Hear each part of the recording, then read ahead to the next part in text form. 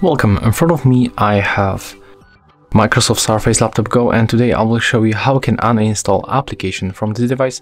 So you have to simply go for the settings and next pick apps, and then when you are in the apps and the features, we get here all apps that we have on our device. We can also sort by name or size. For example, let's make it by size.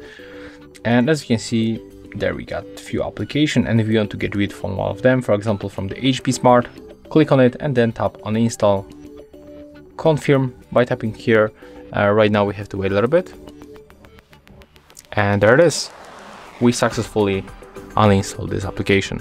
And that's how we can make it with every app that you want. If you find this tutorial useful, remember to leave a like, comment and subscribe to our channel.